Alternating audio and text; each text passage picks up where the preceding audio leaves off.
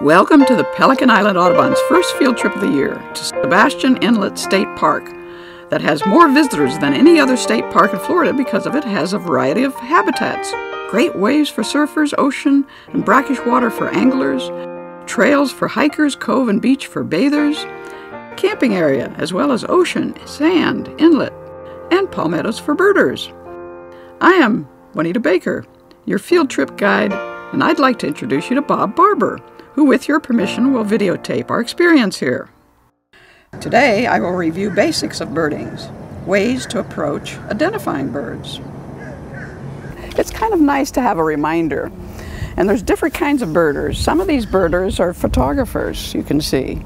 Other people like to count birds. We can be citizen scientists by posting the birds seen here today on eBird. eBird is run by the University of Cornell Ornithological Laboratory in collaboration with National Audubon to track the birds in different places and migration times, essential to know what is happening to our world environment. Bird watching is one of the most the most common sport. There are more bird watchers than any other one single sport. So we can make an impact on, as a science, to everybody count the birds, and we can enter them on eBird. But if you see a bird, even beginning birders, the more eyes we have, the more likely you're to see things and say, what's that? That's terrific. Birding is a wonderful sport. Other people come to enjoy the outdoors and get exercise. Some people come just to make friends with people that might be like-minded. And I'm the kind of birder that I love the beauty of the birds. This is why I love the scope. And anytime you want to see a bird in a scope, I'll be happy to put it on because it really brings up the feather patterns and the bills, and you see the eyes really up close. It's so exciting, I think, to use our modern technology. One of the things that we want to make sure is not to scare the birds. And we as birders have a code of ethics. And the code of ethics is that we don't want to disturb or flush birds, and particularly in the breeding season. Identifying birds is like putting a puzzle together. You notice the similarities and differences in the detail. One of the first things about birding is to identify a bird, you look at, I look at the shape and the size. Okay, those are the two big characteristics to put them in the right categories. So the biggest birds here are what? Storks. The storks, the big storks. So you start with the big birds and say, what are they? And you put them in a family then. With the shape of the bird, you put them in a family. They are shaped the way they are in order to catch the food better. And the storks fish. Now these storks are just sitting around here. They're not fishing. What they would do to fish would be having their bills in the water, and then they would clamp shut when the fish go between the bills. Can you believe it? So they have to hold still. And most of the other birds are just resting here too. Look at the legs and the bills, Bill. The legs and the bills will tell you. Okay, what color are these? The bill is black, and I didn't see the legs. Okay. And it has that little brown tuft, and he's small. Right. And if you look in the scope here, Bill, you can see that there's yellow right at the base of the bill. Okay. Yeah, under his eye. Oh. Like a mask for his eyes. Yes. His black legs and a black beak and a yellow. Right. And one thing about the snowy is it has yellow feet.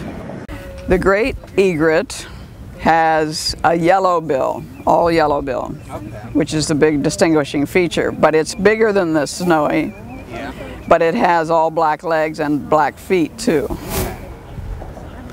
One of the difficult things about these seagulls is that there are immatures out there. They're the ones that are all brown. There are also ones that are a little bit more white on them. Those would be the first year. And the ones that look pristine and like a laughing gull often does in the non-breeding season is the whitest ones here. Pick out a whitest one right over there in the middle of the group is a whitest one. Now that would be an adult, and all the little brown ones are all related, but they all have black bills and black feet. So one of the ones with the solid gray back, the white bellies, and the white heads are adult that probably bred this year for the laughing gull. That's another way to look at birds, is to hear the sound, and often 80% of your identification is the call. First things to do is to look the difference between a tern, a sandpipe like the willet, and a gull. And it's all on the shape of the beak. You really want to key in on that beak shape. The gulls have curved beak in order to pick at the fish, I think, and capture it, whereas the terns have long pointed beaks. The Caspian tern, if you look, it's kind of grayish, muddled all the way back, and it has a bright red bill. It's very thick and very different from this royal tern, which is in this group, and it has a lighter orangey bill. Many of these will winter here, and some go on further south. This is the beginning of the migration. Knowing the season when a bird is here helps identify it. Oh, great blue heron. Huge bird. Look, that osprey just... Hey, the osprey is right close. I can't even believe he just landed. See that osprey right there? Behind the stork. Unbelievable. The scope, he's gorgeous. Nice soft landing too. He did. Oh, he is gorgeous. They're just gorgeous in the scope. I just love them. Oh, there's the reddish egret back again. So another way to identify birds is by their unique behavior. The reddish egret is an amazing bird. It dances, and so it's the active feeder. And you see it spreading its wings, and it creates a shadow from the sun. Those wings draw the fish because they think it's a log and they'll be safe under the log. And that reddish egret has figured out that, eons ago it figured that out, I'm sure. A final way to identify birds is knowing the habitat, what birds you might expect to see. Birds go where the food is. Birds were drawn to this cove because of the plentiful mullet. This habitat is different. It has palm trees, sea grapes, a red-bellied woodpecker. He stuck his head out in the back. Why don't we take a walk through here and to the beach side and to the jetty and just see what we see. No, they're not feeding. They're resting. These sanderlings, they run from the waters. They don't like to get their toes wet. I think they're so much fun.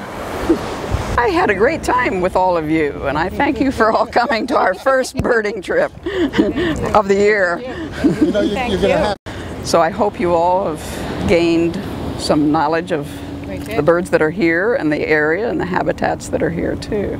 It was a tremendous presentation and so great access, so many different birds and great photo opportunities. So whether they're interested in birding or photography or both or what. You ought to got some good pictures. Oh, absolutely. And people learn so much. When you guys go out, you know, you tell people so much about so many different birds. You can't get that any other way. It's tremendous. It's just... Pelican Island Audubon Society is holding field trips all year, and we will post them on the website soon, the list, so you'll know where they are and when. And of course they'll be in the newsletter, and we have the third Monday evening is our general meeting, so be sure to come because we have good speakers.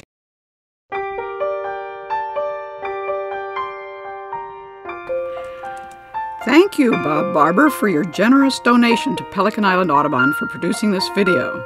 And thank you to all of you for participating and getting excited about the birds.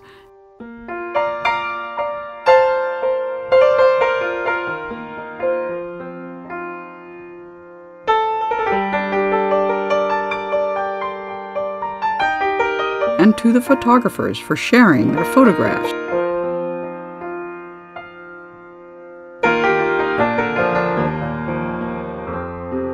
Happy birding!